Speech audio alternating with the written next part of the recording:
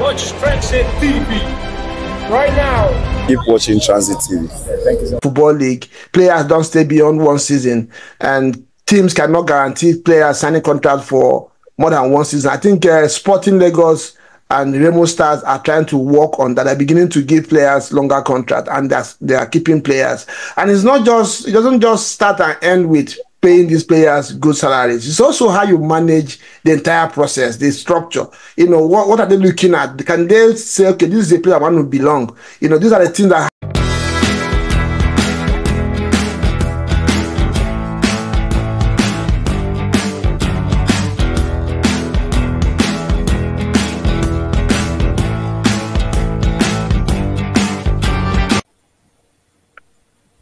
Transit TV, welcome back to our studios. We just watched ENYIMBA first game of the CAF Confederation Cup this season, and unfortunately, as feared, the ENYIMBA couldn't get a win. They lost the game 2-0 to MASRY of Egypt, and this was one of the weaker teams in Egypt. I was expecting ENYIMBA to get at least a draw from, but unfortunately, they lost this one, their first game of this year's group stage in the CAF Confederation Cup. And I have two very serious ENYIMBA fans here. George was here before the game with us last week to preview the game, and Sam has joined us as well. Victor, as usual, is here as well to give you guys a little bit of insight of how this one panned out. George, welcome back to the studio. Sam, good to see you, bro. And Victor, you are welcome to the show. Yeah, I'll go first. It's great to be here. Great to talk ENYIMBA football, as you know, they played their first game in the CAF Confederation Cup, losing 2-0 against MASRY. And in just a short while, we'll be giving you what really went down in that game, and the chances of ENYIMBA qualifying into the next round, because it's really, really important. It's not just about ENYIMBA competing in the continental football, in the Confederation Cup. It's really important that they progress to the next round, because our coefficient in Nigerian football is at risk, and we need to progress to the next round to ensure that we are able to provide two teams for the Champions League and two teams in the Confederation Cup. If we fail to qualify out of the group stages, our chances of producing four teams on the continent is at risk, and we'll be dissecting that alongside George and Sam with us. Yeah, Sam, good to see you. George, welcome back. And let's just go right quick. George, I know last week we talked about this. You were hoping that ENYIMBA could come up with this one, at least with a draw. But unfortunately, they lost the game. And let me ask you, a little bit of your, what you feel about the game, and especially that first goal, because ENYIMBA kind of started that game a little bit strong. I mean, at least they were holding their own, but they were caught napping with that free kick, which was an inventive one from MASRY. And the last man there was caught sleeping, and he played that guy on. And the rest is history now. Or how do you feel about the game, as a whole, and the goals that were considered? Oh, thank you very much for having me once again. It wasn't what I expected or what I hoped for. It's just unfortunate that I don't know. I don't want to say. I started having my reserves when I saw that Coach Yemi was not on the bench. That was where I started having my first doubt about the game. Next on, we moved from not having Coach Yemi on the bench to having the shaky nature of the game. For that first goal, I would say it was shambolic. It was not what is expected of a team like ENYIMBA. This is not what you see in the team of 2002, 23, 24 that went as far as the finals. It was really not something. It showed like a lackadaisical approach to the game, defending away from home. When I saw the lineup, I tried to think out what the coach was trying to do, but at the long run, it's just something that's we just have to come back. We always go back to the drawing boards. Maybe our drawing board is full this time around. I hope it's not full. We'll be writing on slates this time around, or we'll go and buy a new board in our area. There are enough boards to be sold in our area for us to to right our wrongs and get a better result when Zamalek comes visiting. Thank you. Yeah, Sam, I hope I believe you saw the game. You've been backstage. You've really not been happy at all with this one. What went opposite direction in terms of your expectation? Did you expect ENYIMBA to get a result from this one? And what do you think happened? Hi guys.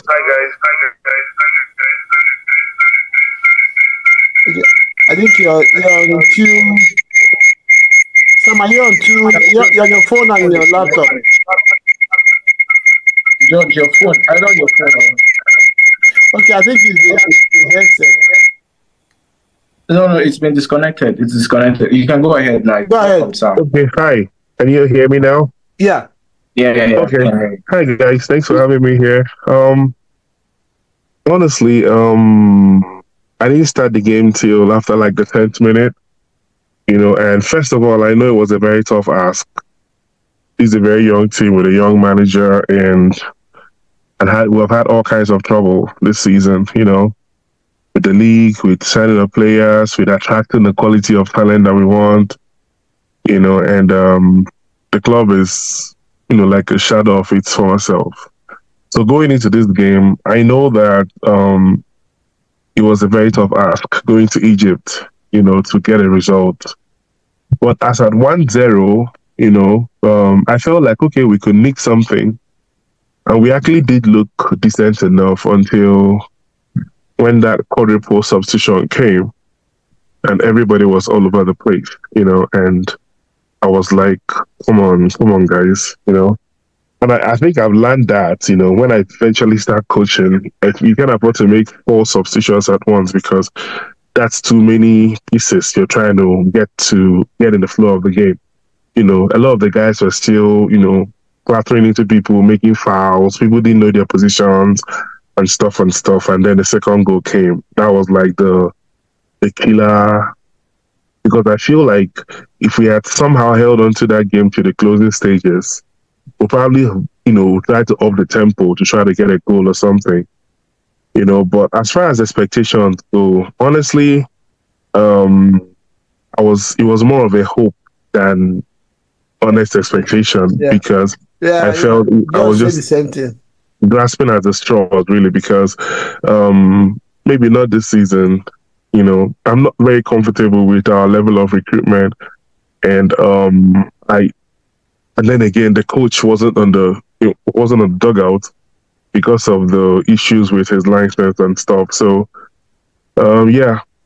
honestly, I'm not surprised. But hey, it is what it is. But let me ask you guys quickly. Talking about hope, expectation, and reality, I don't think MASRY was that a big. They didn't do anything wonderful. So, do you think like anybody, they get their ass together, they can get a result against this team in Aba and probably go to Mozambique, get a draw, and come back to Aba again and probably beat Mozambique and try to get a draw from Zamalek to proceed? What I saw today, I don't think ENYIMBA cannot surmount this, cannot get a result against this team. I don't know what you guys think, George, or if somebody of you can take it.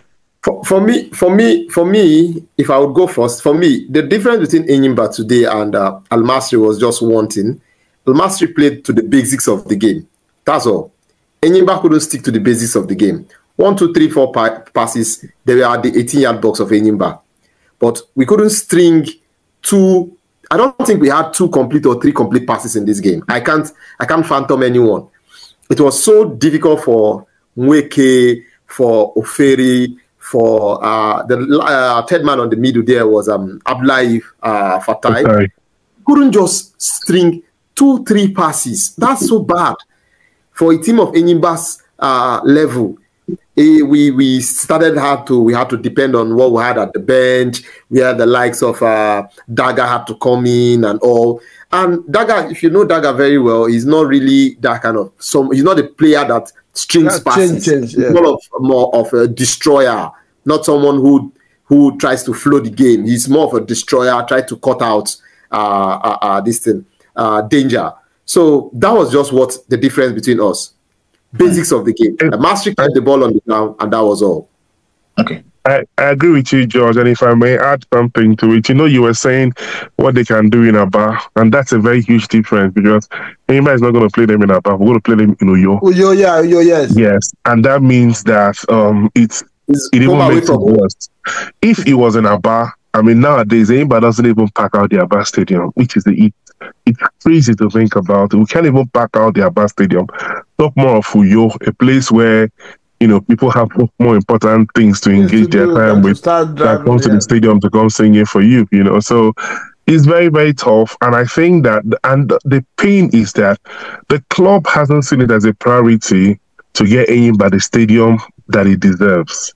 I mean, there are a lot of troubles about Enyimba. I don't think this is the forum to talk about it, but imagine if we have a stadium in Aba that can host maybe 30,000 or 40,000 fans.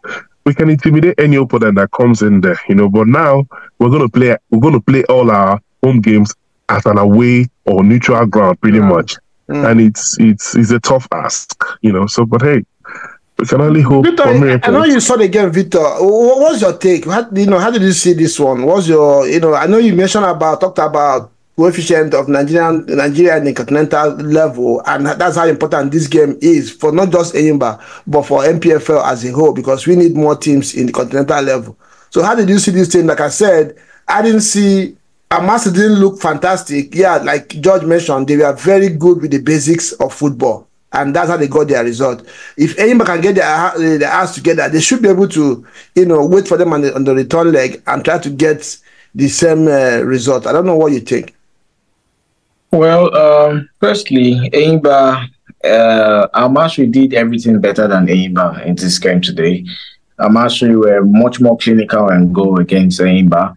Although the two goals were scored were very sloppy, but you have to give kudos to the goalkeeper, who I think is the second, I've forgotten his other name, but he's the second choice goalkeeper for Enyimba. And he pulled up a very wonderful. Yeah, Ozemena. And I think 4 saves. There was a time he made at least in the second half. It could have been more. It could have been 3-0. It could have been 4-0. So kudos to the goalkeeper. And those goals they considered were actually very sloppy. The defenders were making silly errors, especially in the first half and some part of the second half. Silly errors. The first goal came in from a free kick, at the edge of the 18-yard box by the far left-hand side. And it was a very dangerous foul. I think they picked up at least 4 yellow cards for Enyimba. So I think Zamalek did, or rather, MASRY did everything better than Enyimba in today's game. And it's something for them to worry about because in the last, since the preliminaries till now, Enyimba is yet to score any goal in the CAF Confederation Cup. And it's something to worry about. And hopefully they get their acts right. And, there was one thing again I also observed, which is also a problem for Nigerian football and maybe Africa as a whole. Sam, you mentioned something there, and George said it too, stringing of passes. I think that the base of that is people holding their positions. Sometimes you see our players, everybody is going towards the ball. And MASRY, and I also coach grassroots here in America sometimes, and I noticed that when we go against the Spanish teams, they're not better than us individually, but they have discipline of positioning. They understand their roles on the pitch, and when you understand your role and you stay in your position, it's easier for your teammate to find you because it doesn't have to look too much to find his next teammate. So I don't know. I think that's one of the problems that Enyimba had today. I don't know. You guys have been watching most of their games all season. Is it something that they have to work on, or is it just a one-off today? Maybe the occasion overtook the players. If I could answer to that, or if I could lend a thought to that, I was impressed by how the players tried to pass out at the back. They were very calm with their passing. They could, despite the press, they could always find the extra man, and that for me was like, the raw materials for, decent coaching. At least, the coach is doing something, But then again, taking it to the next level, being able to pass out from the back is great. Now we've mastered it. Let's get to the next level of finding, from the middle, yes. Yes, get the free man. How do you progress from here to the attack to to the final thought, like they say. Yeah. So I think that the raw materials are there, but we just need to move to that, next step, that extra level, shift gears. And personally, right from when I started writing the blog, that ENYIMBA fan, I've always sticking sides with the coaches, right? Just like we have today with Yema. I like Coach Yema, and I think he's one of the most intelligent coaches in the country, But I do feel that he needs to be allowed to grow with this team. And he as himself also has to find a way to solve this goal scoring problem. For instance, the past couple of weeks in the league, scoring goals is an issue because Clinton Jefta has been with the national team. So sometimes, they're left with Ifeanyi Himele, and it's not the, this guy came from Ijebu United. He's not the most potent striker out there. And pathetically enough, you have Godwin Obaje, who Coach Emma told me he was trying to get him to come play for ENYIMBA and say, hey, guy, we're on the continent, come play for us. But the guy snubbed him and went to Rangers. Same thing with Ahmed Musa. He tried to get him to, hey, come play with us, we're playing in the continent. He snubbed him and went to Canopilas. So that tells you that, back in the day when ENYIMBA had that kind of pool to be able to get any player they want, they would just drop the money and pay the player. But those days are gone. And that's the reason why today's administration needs to wake up, because this is not the ENYIMBA that we know. Yeah, George, you heard what he said there, which is true. I noticed that, and that's what I meant when I talk about holding position. I discovered that when ENYIMBA gets to the middle part of the field, they kind of, it's chaotic. There's really no system to how they want to progress the ball from, and that's why it's difficult to get the goal. There was one particular incident. I was watching the guy that was playing from the left side of the wing, and he just wandered away from his position and was just chasing the ball around. I'm like, no, bro, there has to be a system to press and a system to build and attack a team. There is something he made mention of that I feel would not work. It's a Nigerian thing. I was present in the entire 5 games during the Super 6. That should be last year when ENYIMBA won the league. That was 2023. Yes, I was present in the entire 6 games. We had a clear pattern of play. Then it was Finidi George that was the coach. Now I felt we would build on that play, that style of play. Even though we had we still had Obioma in that team. Obioma was a little bit in and out, injured. Then Mboma came in. So I felt, okay, Mboma coming in would build on that thing. We are going continental. We need to keep him. At the end of the day, it's not working. Now, this is where I have an issue with what he said. He said, leave Yema with the team. Would you leave Yema with the team, and would the team stay with Yema? That is another thing. You can leave Yema with the team, but the team will not stay with Yema. Because as soon as it gets to the end of this season, I can bet you half of the team will go to that team. 4, 6, 7 players are leaving. 2 will be going to Tanzania. 1 is going to Uganda. Somebody is signing for Benin Republic, and another person is going to where I don't know. That is just where the issue is. Yeah. We discussed that at the beginning of this season, and like Sam mentioned, we'll have. I think I will have you guys back, and we'll look at ENYIMBA in depth and iron out some of these things. And as it regards to MPFL, other MPFL teams too, it's a big, like Sammy mentioned, it's a problem in Nigerian professional football league. Players don't stay beyond 1 season, and teams cannot guarantee players signing contracts for more than 1 season. I think Sporting Lagos and Remo Stars are trying to work on that. They're beginning to give players longer contracts, and they are keeping players.